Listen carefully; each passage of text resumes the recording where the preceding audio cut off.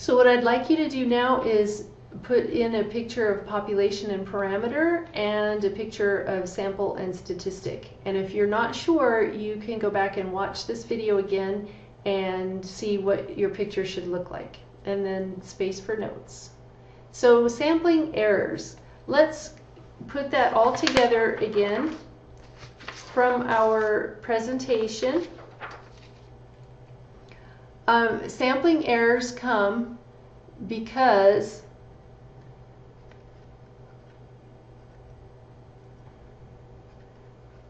due to the difference, oh, that's not even good.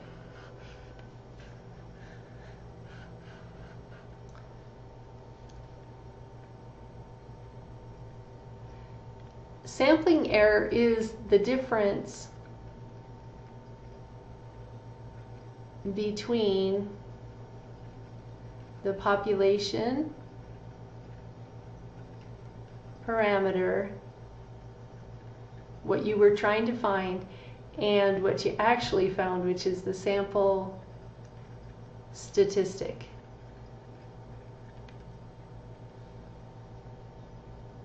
So we wanted to know the number of hours students worked in a week, and actually in the population maybe it's 40, and when we took our sample, we found for our sample it was only 30. So there's a difference there between 30 and 40, and we want to know what caused it. So it could be a chance error,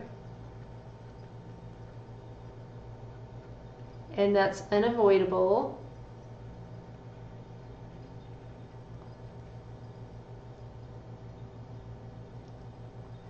And it's because we're using a sample only gives an estimate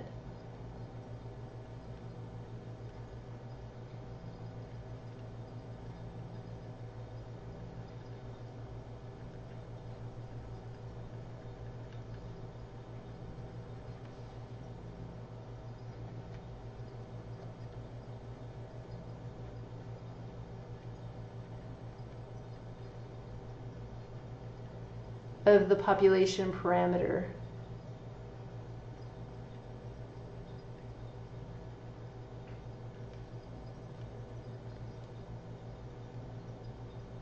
And then remember, sampling variability goes in this category as well. So sampling variability. It is a type of chance error that comes from this. If you took several samples, each of them would have a different statistic for the same population parameter. And they should be close, but they won't be exactly the same. Okay, so that's chance error. And remember which types of studies are likely to give us only chance error? The ones with random sampling. Good. So random sampling and stratified random sampling are likely to result in chance error. And you might want to write that down. The other type of error that we could have that's a sampling error is sample bias.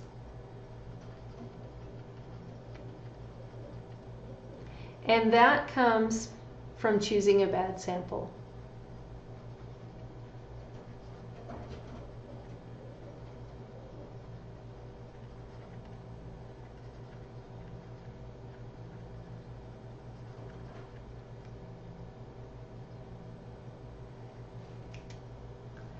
And remember, a bad sample is not representative.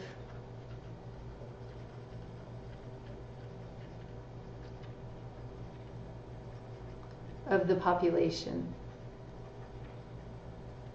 And we can eliminate this, can be eliminated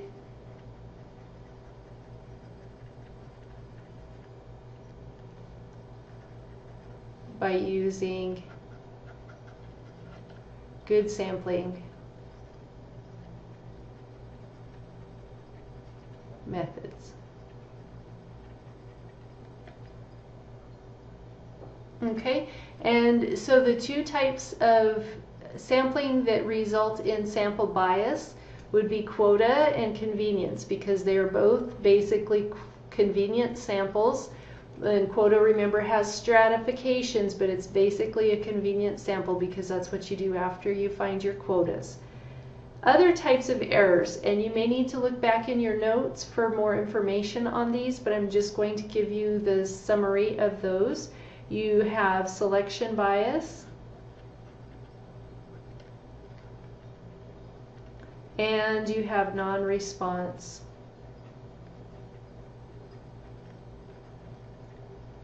bias. And there are more types, definitely. We're just, you could also look on page 502. I think they're defined there.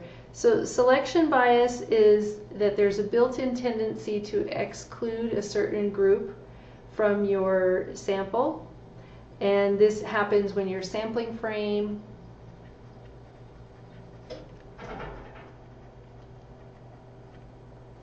is smaller than your population.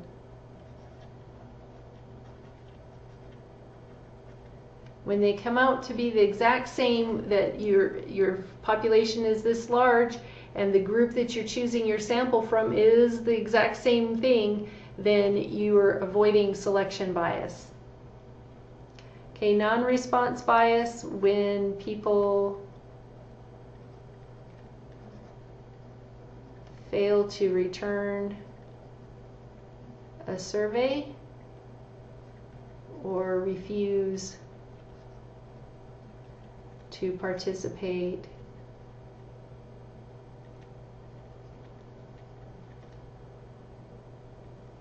so they don't turn it in, they don't want to do it. It's a type of selection bias. Okay, and so that could happen in any type of survey, that you have selection bias when your sampling frame is smaller than your population, and the non-response bias, sometimes you just have people uninterested or reluctant to participate. There's not a lot you can do about that. Okay,